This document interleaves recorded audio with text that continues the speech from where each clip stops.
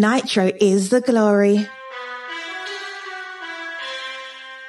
Welcome to the No Name RC podcast with your host tonight, Keenan White, aka Lefty the Great, and if you are unlucky, the Finnish village idiot, JQ. This is the RC podcast with no name, but plenty of content. So sit back, relax, and get ready for some serious bench racing.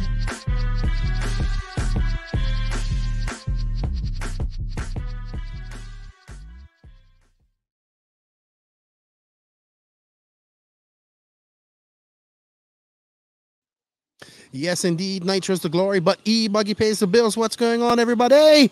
Welcome to episode, I think this is number 132 of the No Name RC podcast. I'm actually recording this before we do our live this afternoon. We are here at the lovely Beach RC facility. We drove down this morning to use the internet. We said, hey, I wanted to come here anyway. Why not come down here, have the track in the background? We got young kids out there racing around and enjoying RC, discovering it for the first time. I'm having a blast on her. It's nice and breeze coming through her. So thank you to Beach RC for letting us come down here, set up, and do our crazy podcast. So shout out to all of the NNRC squad around the world. Without you guys, we couldn't do this. I know I kind of wasn't talking to people throughout the week. I was busy last week.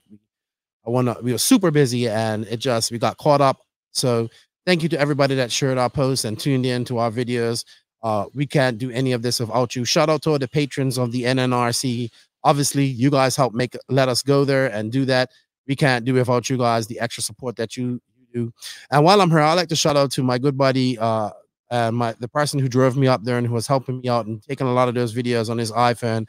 And that was Mike Hill, the real Mike Hill. He helped out immensely. We was just two guys up there with a GoPro and a couple iPhones and some stuff. And, you know, we made it happen, and we didn't know what we was doing, but thanks to him and his hard work, he got a lot of videos, a lot of ideas. So thank you to Mike Hill and his wife, Heather, and his dogs, that they love me so much for letting me stay at their house. So thank you to them.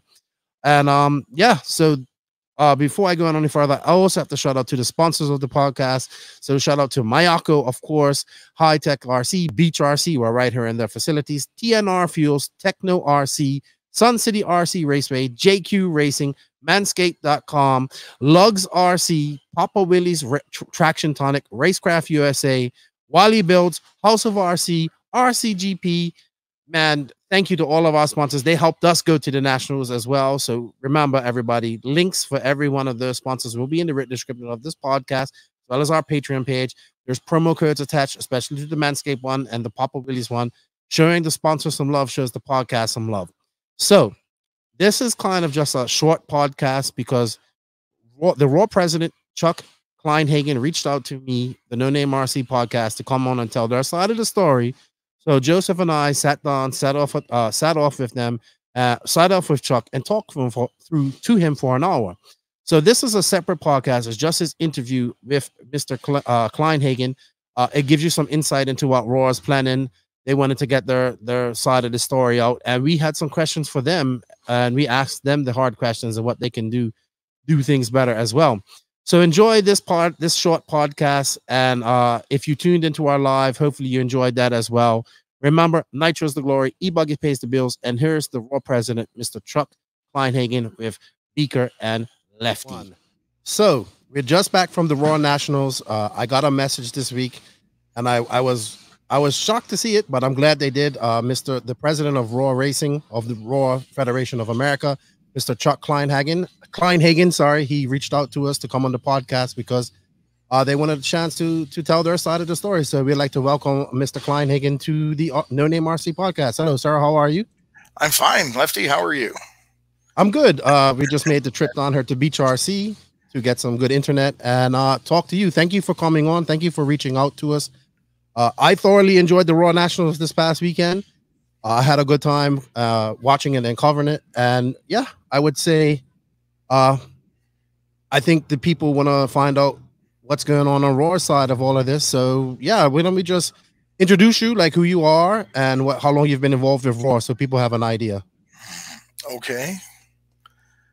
Let's see. I've been on the executive committee of Roar since 2013. 14, I believe it is. I've been president of Roar since through 19 and 20, and now into 21. Okay. I've been involved in RC. I got a late start in RC along with my adult son. So it's only about 21 years that we've been active in RC. I own an RC themed or RC focused hobby shop with 4 racing surfaces, and it's in those 20 years it's managed to take over kind of my life. So good for RC. And I appreciate the opportunity to come on and not so much defend Roar as perhaps explain a little from our perspective of what's going on. You asked off camera kind of why I reached out, and I've spent a lot of time on the phone and done a lot of listened or read a lot of text messages and emails, obviously since the weekend. I was unable to be there at the event, had planned to be, but some family related issues forced me to stay closer to home. But I was in touch throughout. And in reading the comments on social media, many questioned, I guess you could say, our competence. And I think it's fair, to question whether we do things right and our competence. But many got into, I'll say, questioning our integrity and raising questions about, that the manufacturers involved didn't pay us enough or things like that. And I'd say my primary reason or motivation, or those gave me motivation, frankly, to come on and speak. A lot of people don't understand that every member of the executive committee of Roar is a volunteer. Every company that's an affiliate member of Roar pays the same membership. Roar takes no sponsorship money. So we're not inclined to favor one manufacturer. Anybody thinks we're favoring one manufacturer because of sponsorship. All sponsorship money at the national events go to the tracks. The tracks arrange the sponsorships themselves. The RMT is given a per diem for being there, and their travel expenses is paid, because otherwise I'm not sure we could get people to go out there and take the abuse if they had to do it and pay for it themselves. So like I said, it's fair if you want to question whether we're doing things right, basically question our competence. I think it's kind of unfair when I start reading comments that essentially call into question our integrity. I can tell you that nobody at Roar on the executive committee and nobody on a race management team want to disqualify anybody. We get nothing. We get no benefit out of that disqualification. We get only grief when our team goes out to do an event. We hope that the event is going to have good, fair competition and no drama, and that everybody's going to have a good time and go home happy.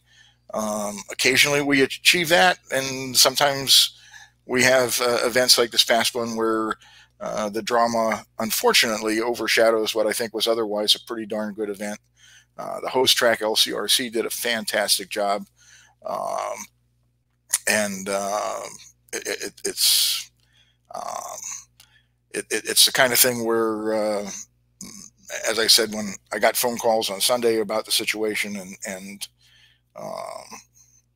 none of us really wanted to do what we felt we needed to do under our rules. So I guess that's an explanation of why I'm here on the podcast. That's fine, because I actually do agree. By the rules, if you're over the tank limit, you are disqualified. This isn't the first time this has happened. This has happened at World Championships. It's happened at this race back in 9 years ago to Adam Drake. So it's something that happens. I understand. I wanted to come on her and defend the integrity. But it's good, because now it's good that Raw is coming out and wanted to talk to the people, because I think people just want to know what's going on, and this way you can inform them. I just wanted to, Joseph, are you here? Can you hear us? I see your mic's muted. I'm not sure if you're listening or if you're here. Okay. All right, so we wanted to. Do you want to go in and talk about some? I have some topics that I want to talk about. I want to touch on briefly, or do Yeah, you want to go in? well, I mean, I guess I would say that if we want to talk about the specifics of the disqualification, Yes. I can get into some of that from our perspective. I mean, Okay. I think the after all the dust is settled, we're left with a theory proposed by a number of people, including one or more of the contestants who were disqualified, that in pressurizing their terminology, the system, we're somehow we're creating the situation where they're over the limit. I'd point out that the system is pressurized when it's out on the track. So when you read terminology like they pressurize the system, it strikes some people as if the system's not normally under pressure. But of course, the system works with pressure from the exhaust system to push fuel into the carburetor. So, now we're already at a level here where we're not arguing whether pressurization or a pressurized system is an issue or not, because it's already pressurized. Now we're going to have to split it to the fine points of how much pressure. And the pump that's being used is an aquarium aeration pump. It's not intended to inflate sports balls or tires or anything like that. It's a simple battery-powered aeration pump from an aquarium, just enough pressure to move fuel. And the technique that Steve uses, Steve McLaughlin is the inspector. He's done Worlds events. He's done multiple Roar Nationals, on-road and off-road. He uses the same technique in all of them. And as you can see, virtually all of the cars pass using that technique. And the technique involves at best, a fleeting moment of pressurization. I mean, he's using a foot pedal. So unless you're watching that foot pedal, you can't see, or unless you're watching fuel squirt out, you can't see that it's pressurized. And oh, by the way, when it's squirting out, there's not really much back pressure there that could cause that tank to expand. We're comfortable that the technique that is being used isn't expanding fuel tanks. However, we're going to do some investigating. We're going to measure none of us have ever thought to measure the pressure of the aquarium pump because it seems insignificant, but we're going to measure the pressure of the aquarium pump. We'll take a look at some fuel tanks and see what happens. But part of why we're comfortable that we're not doing it is the technique is, he pulls the line off the carburetor and and turns on the pump with his foot to squirt fuel out and then squeezes it to stop. His next stop is to open the lid. So the pump has to be off when he's opening the tank lid. So the opportunity to pressurize the tank exists at best for the fleeting moment between him stopping the flow as he squirts it out to be sure that the line is full, and him opening the tank, which is seconds at best if he has failed to hit the switch on the pump quickly enough to avoid any pressure at all. Obviously, while the tank lid is open, the pressure line is generally attached to the tank lid, so it can't be pressurizing the tank while the tank lid is open. Then he fills it up, snaps the lid back, and the next thing he does is connect it into the burette or the measuring beaker and hit the pump to push it out. And you can see when he hits the pump that it comes out. So, I mean, when I read some of the comments, I felt it gave the impression that, this thing is sitting there under pressure. It's a significant pressure and it's for some significant length of time. And that's just not the way the process happens. So you're muted, Lefty. I can see your lips move. Yeah, I'm supposed to be a professional at this. I understand that theory. I've thought long and hard about this theory of it pressurizing the tank since since the race and our 9-hour drive across and whatnot. So I'll leave my comments on that, but I kind of want to see what Joseph has to say about that. Joseph, are you there? Yeah, I'm here. Yeah, so this is how the fuel tanks have always been checked, and it's been a problem in the past where in hot weather fuel tanks expand and people fail because of it, and no one has really ever bothered to find out that how much the actual testing procedure could expand a tank, or if it does so at all. The pressure from the or the pipe in the car, that's not very high pressure either. Yet, right, while you're driving and the fuel tank is in the car and it gets hot, it expands. So we don't know if that pressure is helping to expand it either, or if it's just the fact that the fuel tank's getting hot. So that could be something to investigate. But maybe another solution would be to reverse the way you test the tanks. Would there be a way of, instead of putting pressure in the tank and pushing the fuel out, to instead suck the fuel out? It's conceivable. As we sit here, I can't. I'm not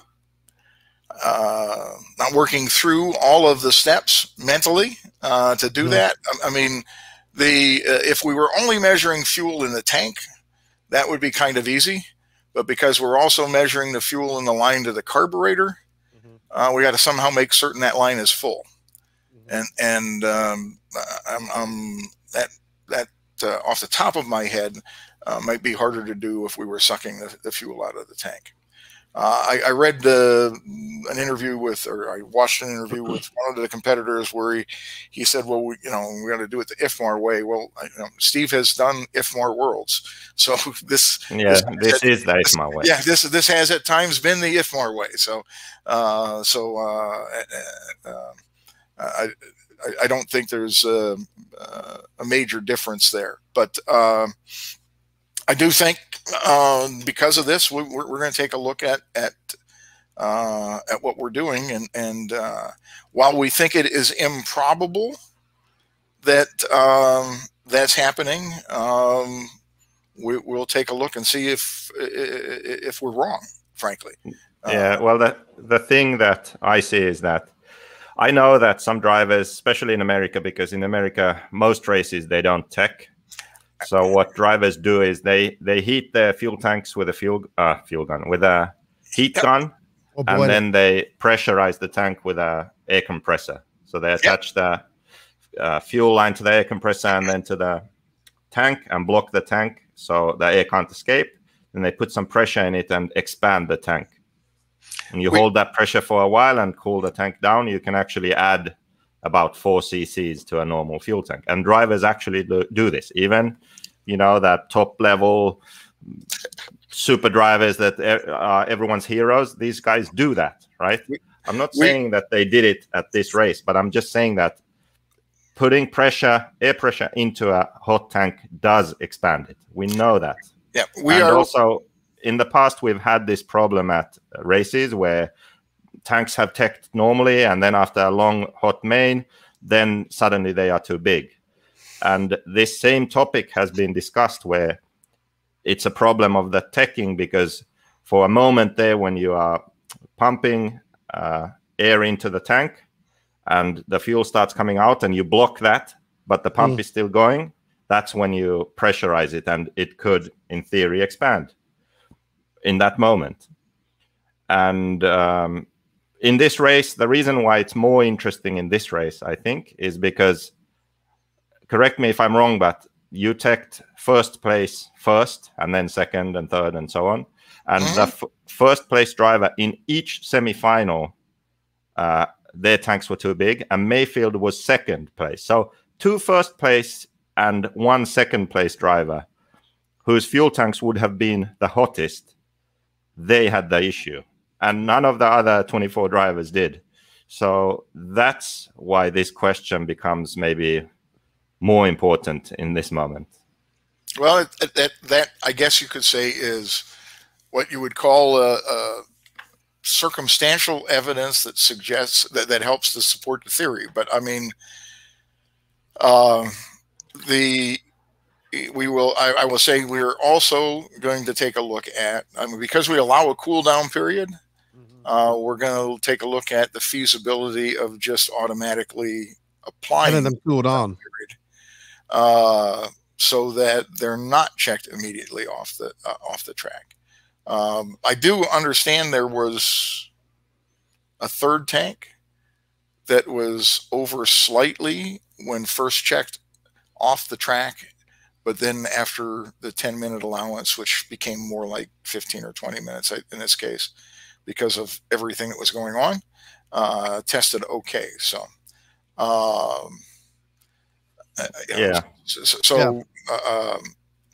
excuse me.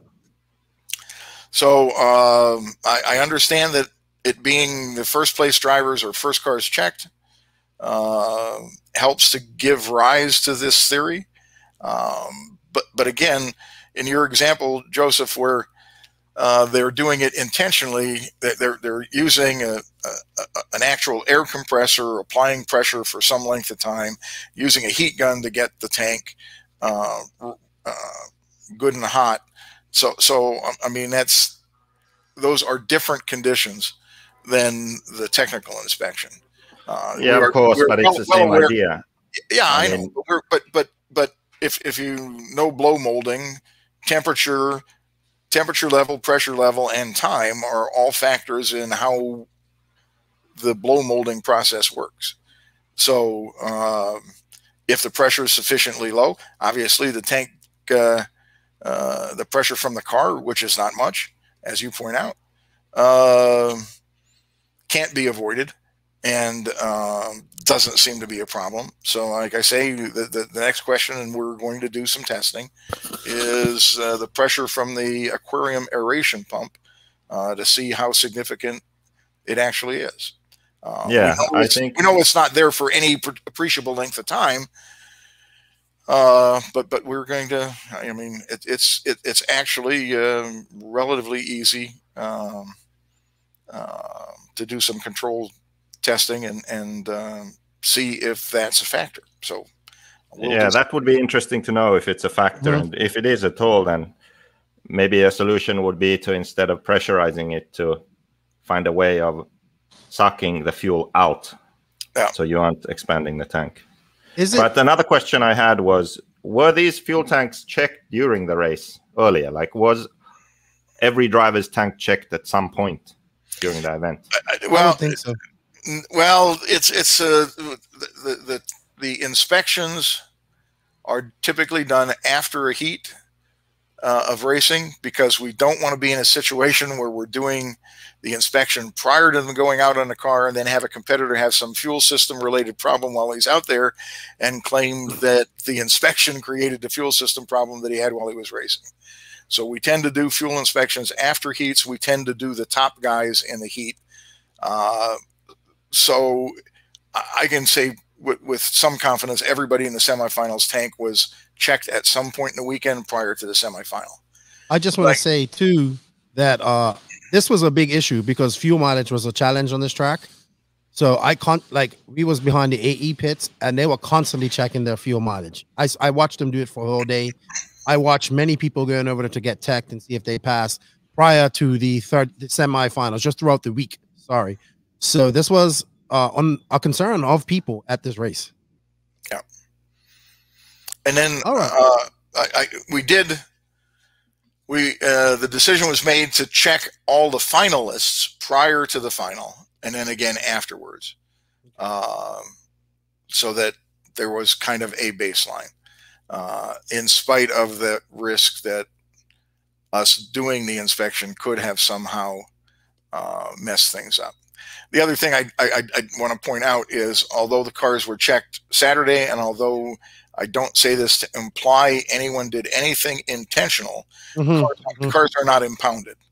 So drivers could be doing maintenance. They could be doing whatever, replace fuel line, a little extra fuel line, clean out your tank, take the clunk out of the tank or the insert out of the tank, forget to put it back in. I mean, there's any number of variables of variables between a check on Saturday and a race on Sunday when the car's been when the car's been someplace other than in an impound. So yes, that's understandable. I have a question about the number of times you can be tested and the actual cool down period, because I believe Ty's tank was checked 3 times, and I think some people were asking about the validity of that. I think it's supposed to be twice. It's supposed, as I said, we get no benefit out of disqualifying anybody. So we were doing everything we could to give these guys their equipment the chance to recover to the point where it would have passed. Now, you bring up a valid point, and we were aware when we were checking it multiple times that if it had passed on a 3rd check, or let's say we did a 4th check, that there's likely to be somebody there in the pits who would then have complained that we gave him, that the book says 2 chances and we gave him 3 or we gave him 4. Okay, I understand that. Yeah, but again, I mean, we all of us are race fans as well as members of the organization or members of the executive committee. I mean, we're well aware that the 2 winners of the semifinals, we were all of us deprived of the opportunity to see them race for the championship along with the TQ and everybody else that was in the semifinals, or that qualified, that transferred from the semifinals. So, I mean, as race fans, we don't want to end up in a situation where we got to sit these guys down. But you were there, Lefty. There were lots of people that saw what happened. Yes. Had we let those guys run, we would have had a string of complaints for letting them run. So we were in kind of a no-win situation. To be fair, by the rules, you followed the rules on that point. The rule is that if you're over, you are disqualified. So, and according to the rules, you followed them. And I did appreciate that it was in front of everybody and everybody can see, and there was no discrepancies there. I mean, you can literally see when it was over.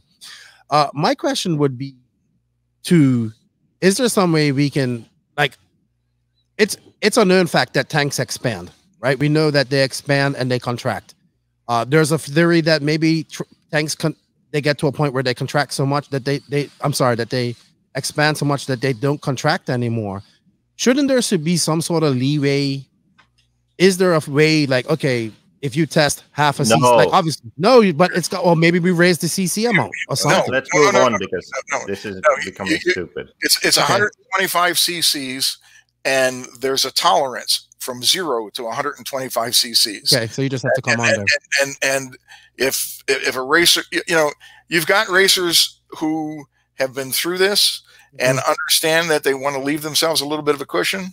One of our better local racers and I were talking yesterday, and he said, if I come to Tech and I'm over 123 CCs, I'm going back and removing fuel line, because I'm going to make darn certain that I've got a margin for what's going to happen out there on the track in terms of it heating up. So you got that kind of racer, and then you've got racers who come up at 124 and are going to go add fuel line because they want to be at 125. Well, they're now not allowing for anything to happen with the car on the track or in Tech or anywhere else. So when you have a numerical limit, a black and white limit,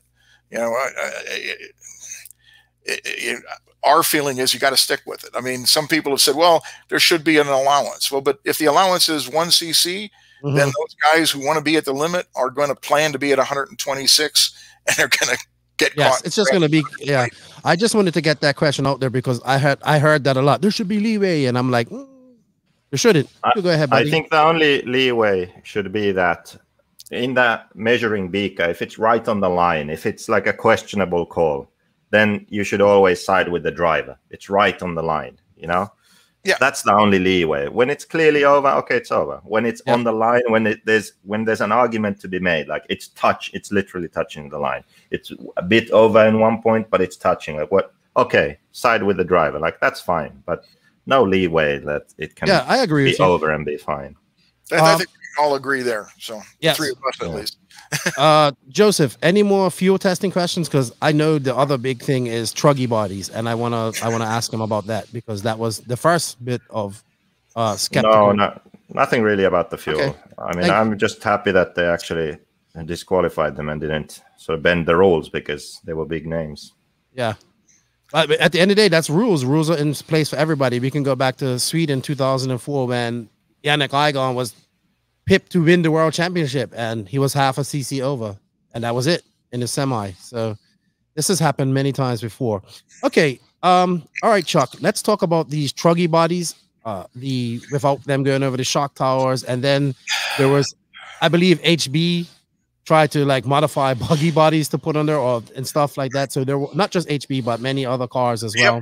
Yeah.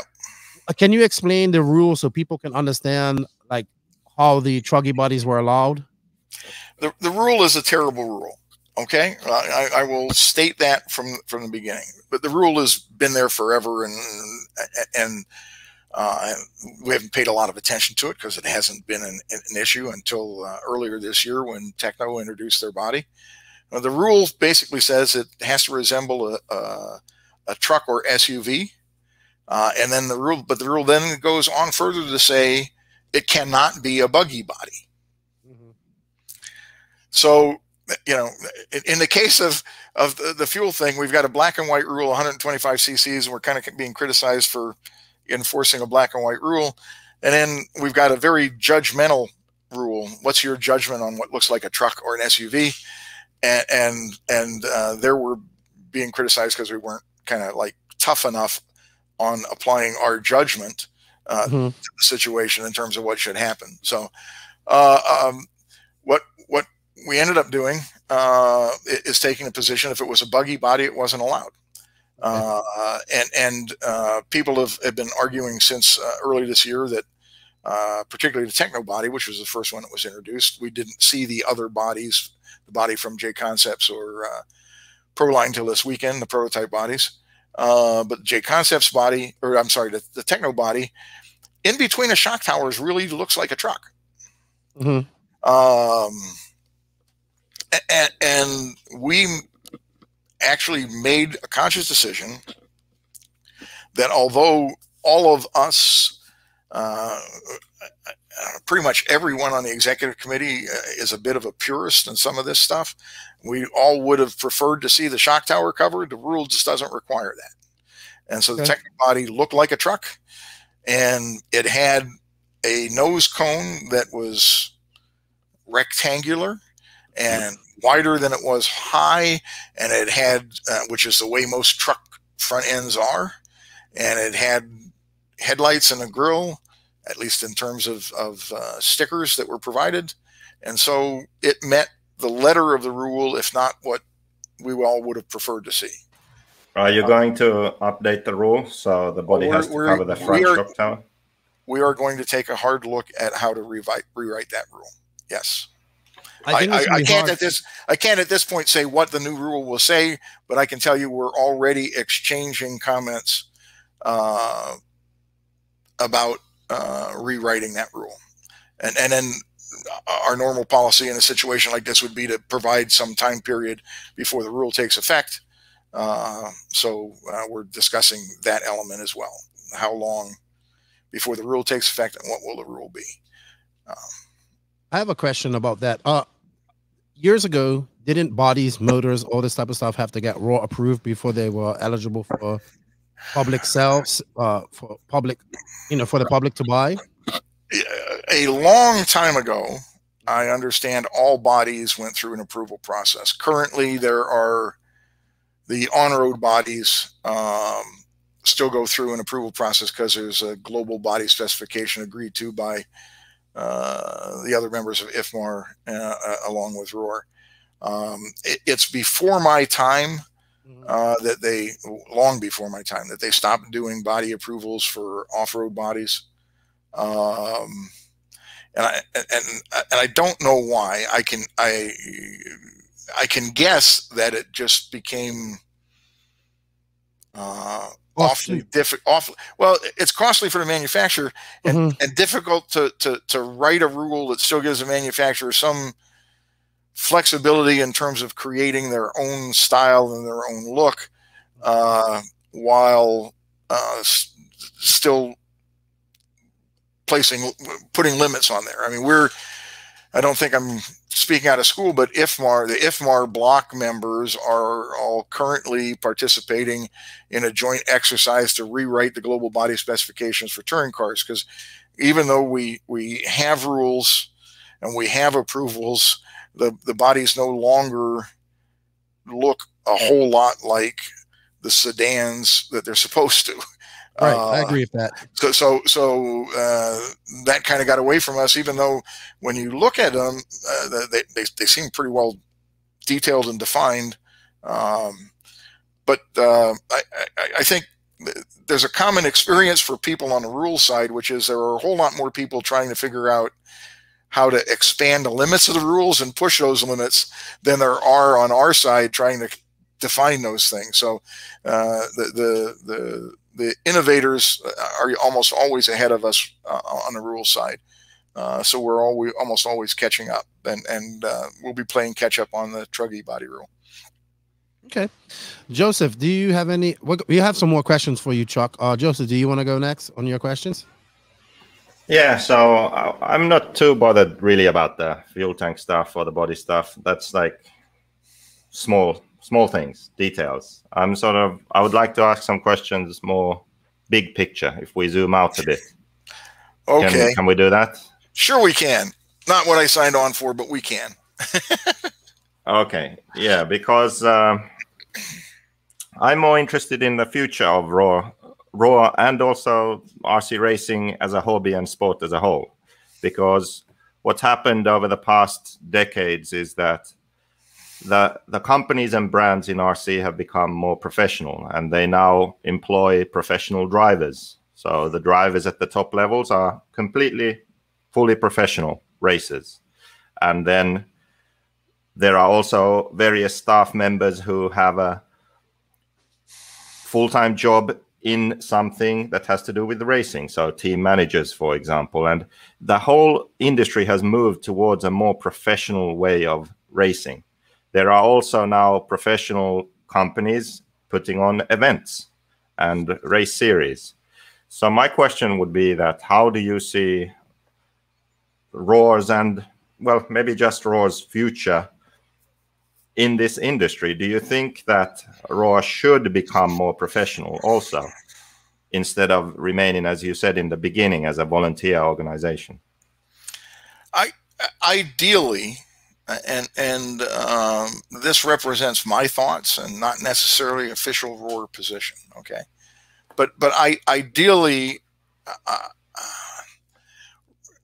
back up. My view is ROAR does sort of has three sub businesses, if I can call it that.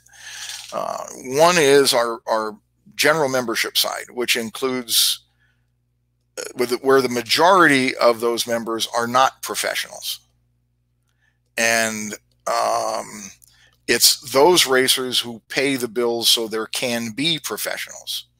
I mean, the professionals that you mentioned in those companies don't exist because they exist primarily for marketing purposes, to market to the body of members of an organization like ROAR who aren't professionals. That's how they get paid, by selling lots of B6.3s or XB4s or whatever brand you like, to racers who are not professionals. So we've got a membership side that it includes those people, along with clubs that are looking for insurance and other things. And we have a rules and an approval section, if you will, or function, and we have an event section. And I'd like, they're not necessarily in conflict, but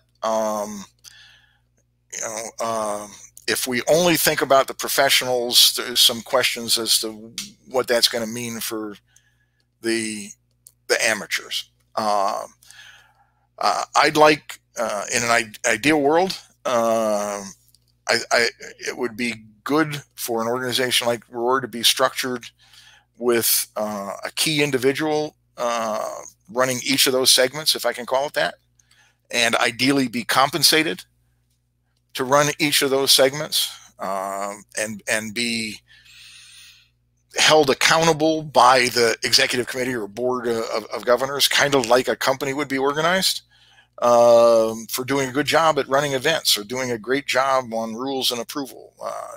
Just like in any other company, you know, those three segments require some coordination, but they each have their own kind of unique focus.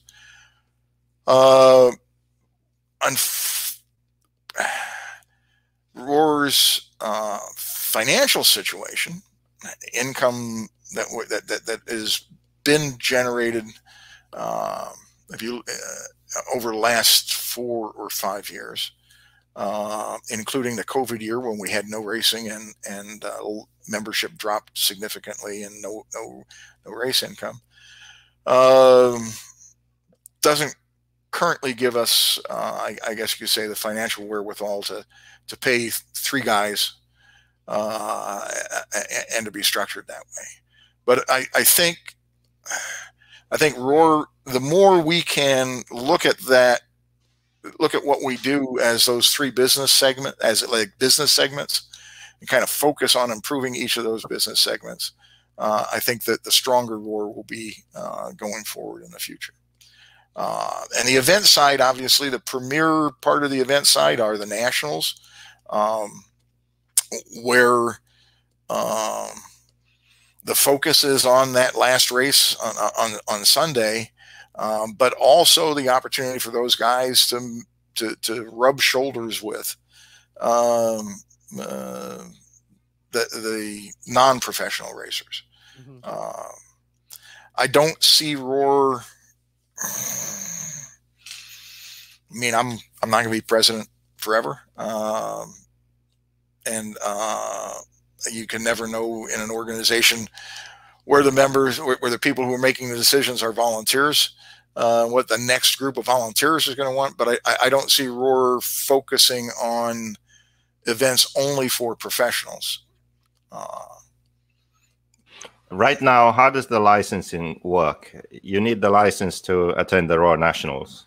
You need a membership to attend a Roar National. Yeah. Yeah, a membership. Okay. And you do not have any regional qualifying races or anything like that anymore? We have not for years. What's the reason for that? Well, I don't know why they were dropped, although I can hazard a guess that at some point we split into 12 regions plus Canada, and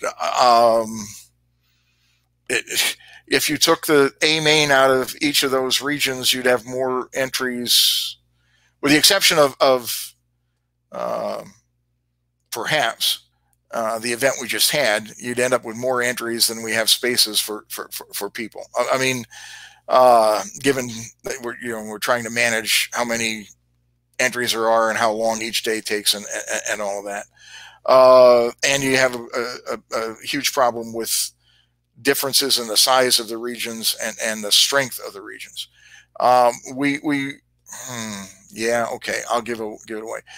Well, the manufacturers know. We've been having discussions with a number of the manufacturers on the fuel off-road side about introducing some sort of qualifying events and splitting the event into what I'll call a championship segment, those who have qualified to compete for the championship, and a other.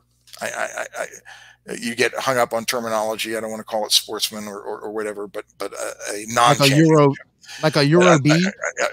Yeah, something like that. A non-championship segment, so that in order to compete for the national title, you would have to have qualified to get a spot to compete for the national title. I actually think that's a good idea. It's nothing's set in stone yet, but Right. but we're looking at introducing that. It's relatively easy to do when you have two classes, buggy and truggy. When you get into the situation where we've proliferated classes for all sorts of reasons, and you got 8 classes or 9 classes running at a national, it gets a lot harder to do. Yes, I would agree with that. The reason that I'm asking this is that I want to see positive progress and growth in the industry. And I've realized that for sustainable growth, then you need some sort of foundation. You need a base. And a governing body, a federation is that base. That's where it has to start. So ROA really would need to be the leaders in this. And I think that a problem is that if ROA isn't a professional organization, then it won't be able to handle the things that need to happen for this change to take place.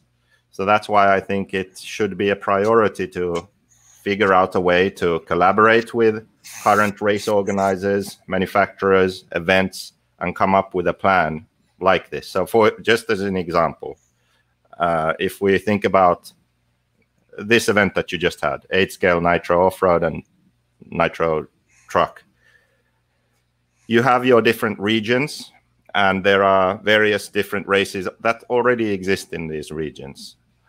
Would it be possible to, for example, make it so the pro class at certain events are part of a series, ROAR series, and you get points in the pro class for each event, and then your event, the actual ROAR Nationals, is the final event of the season. This is just for the pro guys. So it's a point series, and your ROAR Nationals is the last event where, if we are lucky, there's still a points battle for that overall win. I might add, I just did that virtually. Yeah. So then the other classes at these already existing events, those are for qualifying for the nationals. So the non-professional guys are trying to get their entry ticket to the nationals in all these different regions. And then the people that do can then go to the nationals and compete at your sort of normal national event. Do you see what I mean? Yeah, I see what you mean, and what I'll say is there are any number of possible ways that we could restructure what it means to win a national championship. I'm uncertain in my own mind that any one of those is clear cut better than others. We've what I've said is, and about as far as I think I'm prepared to go in terms of discussing it, is that we are taking a look at some way of reintroducing the need to qualify to win a title.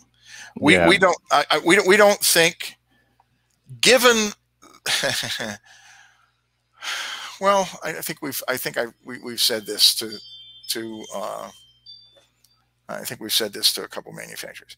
Given that some manufacturers, now I'm gonna back up and we don't think that a manufacturer selecting somebody for a sponsorship should be the determination of whether they get to compete for the national title or not. Okay. At least I don't think so.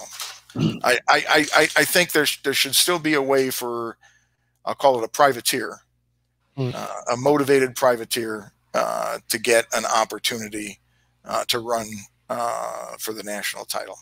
I like the Jared Tebow story. He didn't win a national title as a young kid, but he came awfully damn close.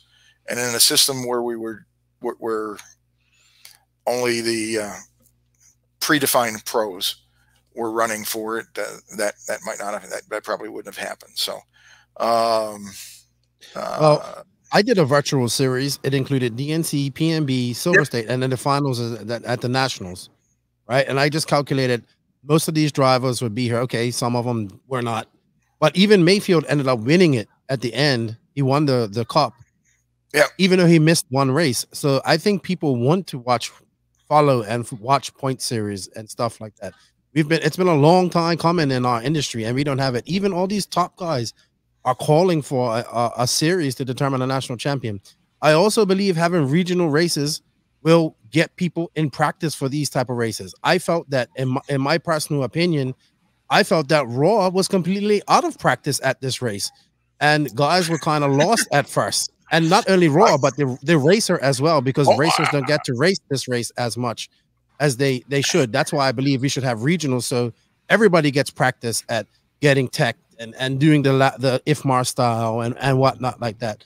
So at first there was a lot of confusion there, but I just think if this becomes sort of normal, yes, we kind of have classes and we know that's not going anywhere, but we have that one regional race where it's done how it's done in the rest of the world, then everybody will have practice. You can take your qualifiers from there and whatnot. But that leads into a whole nother question that I have for you in a minute. Wait, let's stay on topic. We aren't done with this yet. No, so, but I'm just going to say that I agree that both we and the racers were rusty. We all had kind of a year off, whether we wanted it or not. And I agree that some sort of qualifying events is a good way to keep everybody in practice ahead of nationals. I think that the reason that Raw needs to take the lead on this is that each manufacturer is very selfish. They look out for their own interest, and they aren't interested in helping the competition. But Raw's whole point and reason for existing is to promote the hobby, grow the hobby. I think that a system where you would have a series of races that lead up to your Raw Nationals would encourage regional racing. It would encourage regional racing because all the guys in Florida or all the guys in Texas or West Coast guys, they would have to race locally at certain events to be able to go to the Nationals. It's a road that leads to the Nationals. At the same time, you have a pro class where all the top guys go to these races because they want to win the professional side of the national series, which means that they would travel as a group to all of these regions for certain races. So wherever you live in America, you will have all the best American drivers attend at least one race a year there. So if you are little Johnny in Wyoming, you can drive to a race where all the best drivers in America will be racing. Do you see what I mean? Like, this would reinvigorate and encourage regional racing because it means something. And I think what Raw needs to do is you need to take a look at all the different racetracks and hobby shops and professional race organizers and work with the ones that are willing to work with you.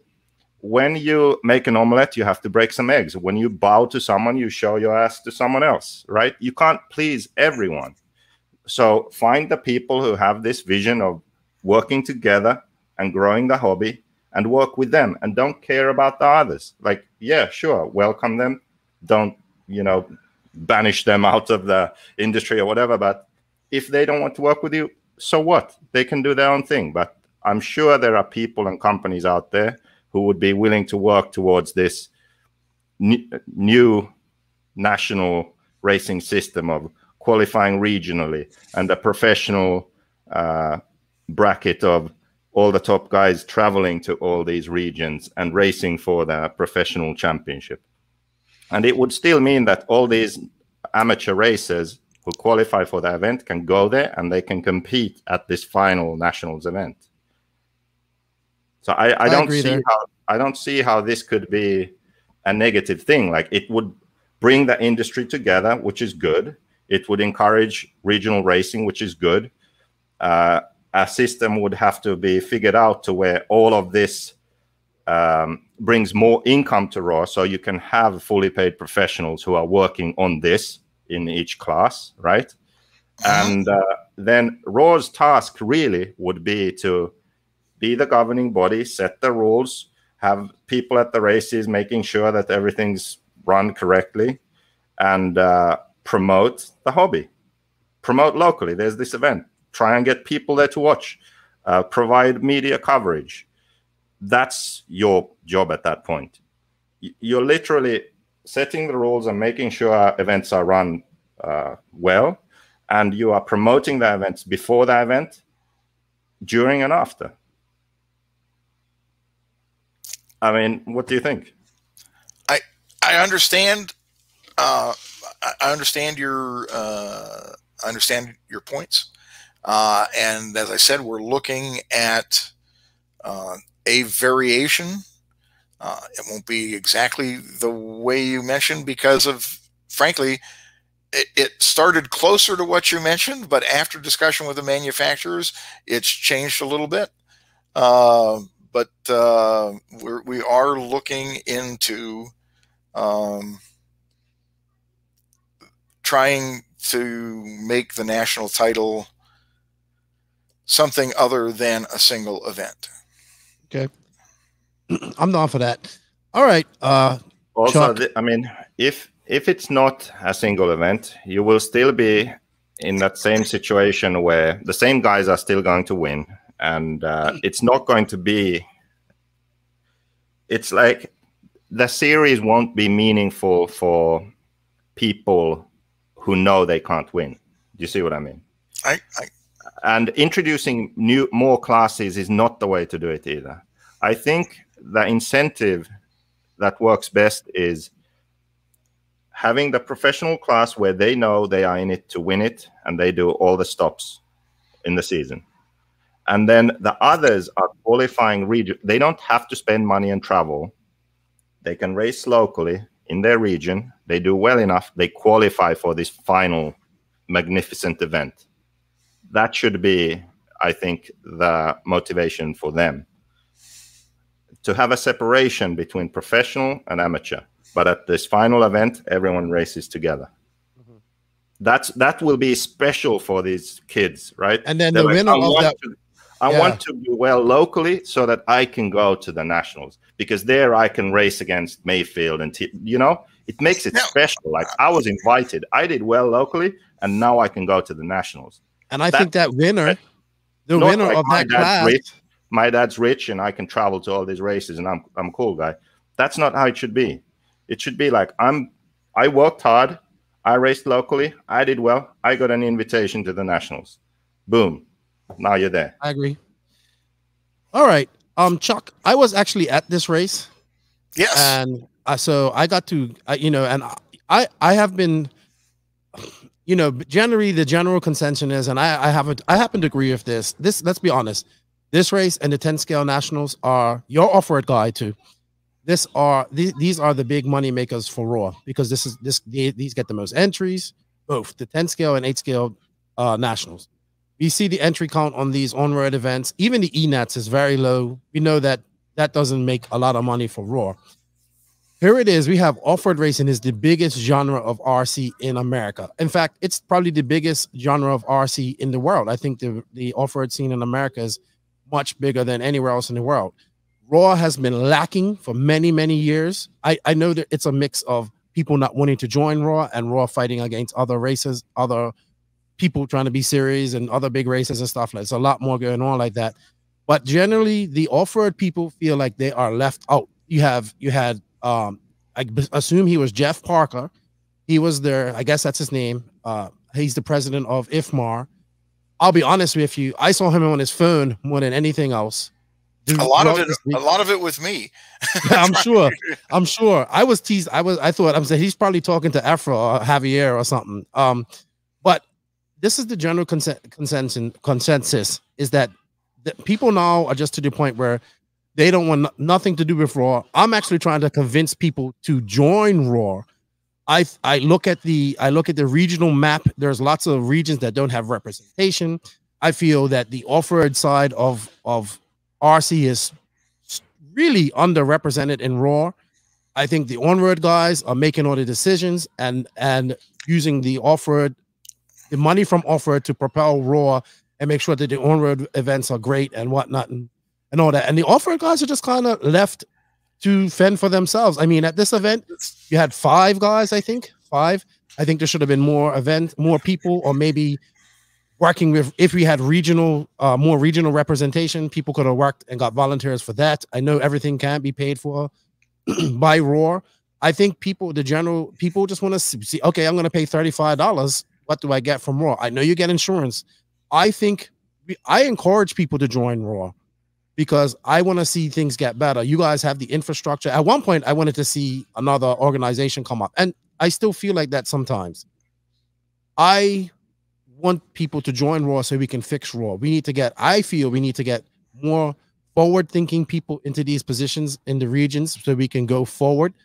I'll be honest with you. I think that Roar, I think IFMAR, and I think EFRA all run by some guys who worry more about heritage in the past than they do about what's actually going on now. We're still doing a lot of racing and stuff how we did back in the 80s. We have to go forward. We have to get people in there that think forwardly. We can always remember how things started and respect that, but we have to move forward. We look back, but don't go back. And right now, we're not even going forward. This is how people feel. This is how the public feels right now. And after this event, the public are really upset. These are the people that pay the memberships. These are the people that go racing. This is everything. Right now, they're crying for either we need to have just an off-road section or we need a new organization. I'm telling you what they're saying. Well, I hear you, but one of the frustrations I've had since I got into the hobby as a racer, okay, or actually I started out as a pit guy for my son who was a racer, has been what I'll call the factionalism. I mean, this damn hobby is not big enough for the off-road guys to be fighting with the on-road guys, to be fighting with the whatever guys. Okay? I mean, my own track, I have an indoor flat carpet track for on-road and oval, an indoor off-road dirt track, an outdoor off-road oval, or an outdoor off-road dirt track where we run nitro, and an outdoor dirt oval. And it frustrates me no end that if I spend an hour on one of those tracks, I'm going to have somebody bitch that I didn't spend that hour on the other track. I mean, the RC community isn't big enough to be fighting amongst ourselves. You're right. These are the off-road events are the two biggest events of the year. You're also right that at the moment, the makeup of the executive committee includes more on-road racers than it has at times in the past. But that becomes largely a function of who the hell steps up and volunteers to take these positions when they become available. We've been criticized that we don't have racers, so we add people to the executive committee who are racers, and then we get criticized that they're not the right racers. Okay? There is no shortage of attention on the part of the executive committee members to the off-road segment of the hobby, or the sport, if you prefer to call it a sport. The fact that some of the people in a segment don't like what we did doesn't mean that we didn't care about that segment. It meant we had a different view of what should happen in that segment. So I guess, I feel like, was it Rodney King who said, why can't we all just get along? I mean, that's just how people feel. Famously, I mean, I run a track and my track stays open because of off-road. The others, well, and during the summer because of dirt oval. Okay. Personally, although I suck at turning left and right and going up and down, I recognize the value. I see the value every day in the off-road segment of our hobby compared to the other segments. Okay. So it is not, the off-road segment's not lost on me, or its needs are not lost on me at all. I mean, you got Garland Smith was part of the race management team this weekend. He's a regional director. Yes. He runs an off-road track in Pennsylvania. I mean, he understands. He's not a competitor, but that doesn't mean he doesn't understand the off-road segment. Joe Pillars, has been in the past team manager for Tebow and others in the off-road segment. He's on the executive committee. He certainly understands the off-road segment. So I'd like people to not confuse or conflate things happening that they don't agree with us ignoring or not paying attention to the off-road segment. I mean, we know what the big races are. Jeff and I have had a quick debrief because Monday travel was a fiasco for him, as it was for many other people with flights rescheduled or canceled or whatever. We've had a brief debrief and agreed that we should have done, aside from the issues we talked about, the disqualification and the bodies, that we should have done some things differently at this event in terms of personnel and in terms of what we had the personnel doing. And he started we end every event with kind of a list of what we think worked well and what we think needs to be improved. Okay. So we're looking at that stuff. So how would somebody? One minute, Joseph.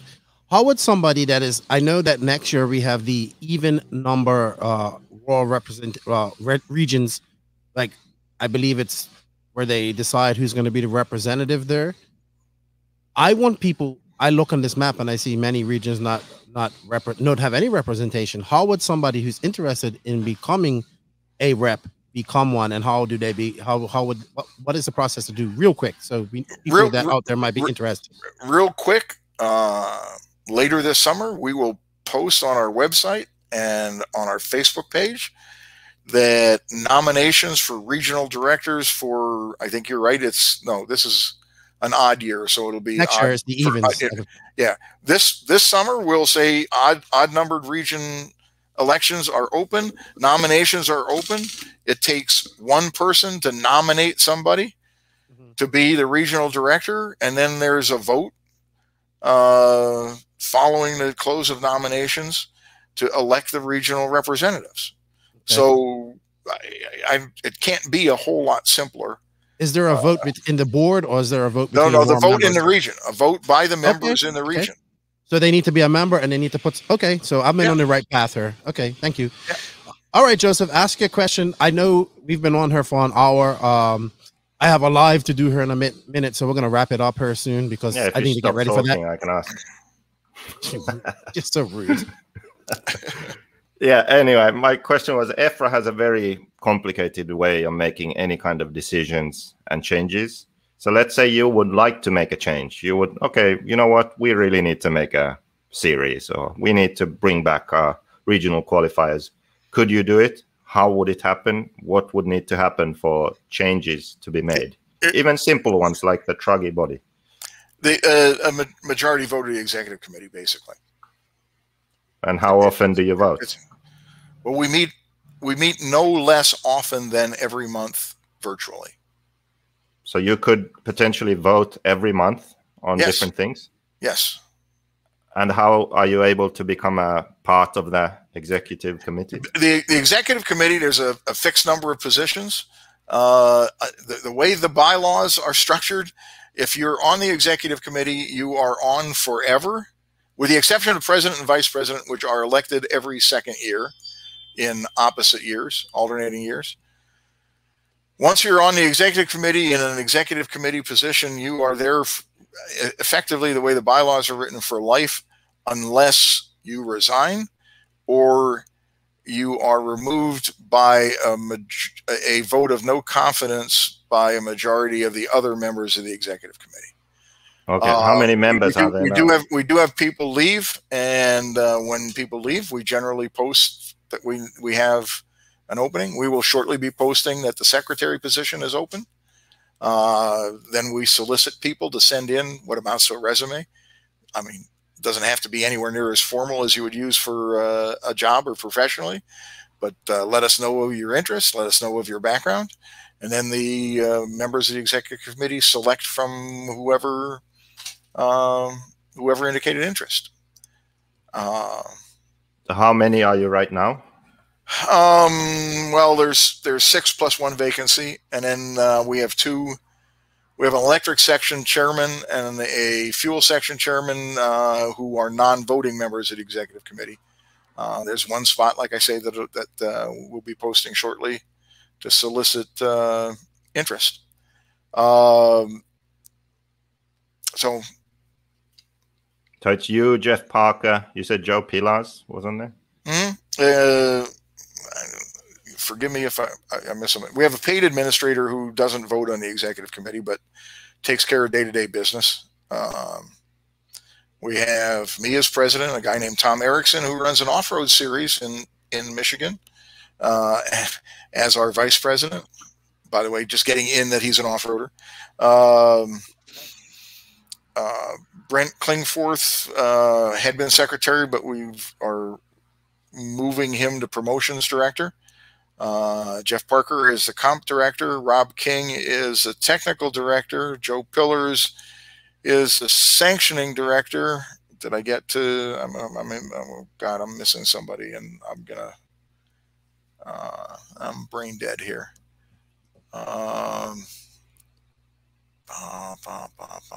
Who did I miss?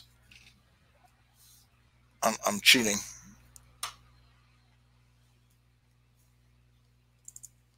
I think I missed somebody. Oh, the non-voting members, the fuel section chair is Joaquin DeSoto, and the electric section chair is Eric Anderson. Obviously, these guys are all here in the U.S. But are all guys that folks would recognize. Oh, maybe I didn't miss anybody. I got. Okay. Yeah. So do manufacturers or even members, can they send you proposals that you then vote on? Or yeah, how does that work? We get emails all the time from people making suggestions. So ROAR can actually be a lot more efficient than EFRA, it sounds like. Well, EFRA is kind of a federation of federations. And that creates a rather complicated structure for them to work through. Yeah. Well, the thing, just to final comment, I think that America has great potential to make a positive change in RC, because America is the biggest single rich country in the world. If you look at Europe, you can compare America to Europe, right? Mm-hmm. You can't compare it to any single country in Europe. But in Europe, we have different cultures, different languages, different countries. It's not the same. You have different states, but you're still all Americans. So you have a lot of people, a lot of racing, a lot of people interested in racing who aren't racing yet. There's a lot of potential for growth. And I think that someone needs to take that step forward. Someone needs to lead the way. And I don't see another way of doing it except having professional federations. So I really sincerely hope that you think about this and discuss this in a serious manner. Like it could actually happen, not as some pipe dream. Like actual step-by-step plan, like let's make this happen. That's my hope. Yeah, I don't want to look like I'm making excuses or sound like I'm making excuses or whatever. But one of the things that we're looking at, the organization was structured legally in the 90s as a nonprofit social club, and the rules that govern nonprofit social clubs occasionally get in the way of some of the things that we want to do. Like if it's a sanctioned event, it absolutely has to be all ROAR members, which makes it difficult to sanction a big event like one of the big commercial events, because there's no real incentive for the guy running the big commercial event to require everybody to be a ROAR member. And some things like that we are looking at. In addition to all the other things we're looking at the legal structure and looking to see if it's time for ROAR to be structured different legally, so that we have some more flexibility in some of these areas. So. Yeah, and I think also that everyone has to be a member. That's a good thing, and that's just a sort of something you have to negotiate and organize, because at the point where all the top drivers are going to these races, then I think even the professional race organizers want that. And when you have superior race coverage and promotion than others, then they will also want that, you know. So I think that there is a way of achieving a situation where big events want to be a part of what you're doing. That should be the goal. Yep. Okay. Well, Chuck, we appreciate you coming on. I just have one more question before we go, and it's pretty simple. This was also a comment. What do members get from being a Raw member, and why should they become one?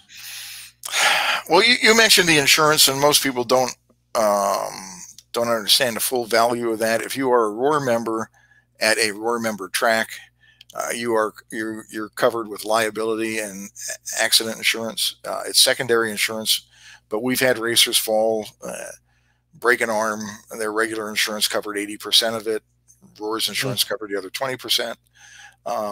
If you were to drive your car into somebody's forehead and get sued, you've got liability protection. There's obviously the benefit of, the intangible of as JQ says, you need a federation, you need somebody organizing the hobby so that there's interchangeability of parts, and there's other things, other rules set out. So you get the opportunity to kind of support that. You obviously get the opportunity to compete in Roar events, which you can't do if you're not a member.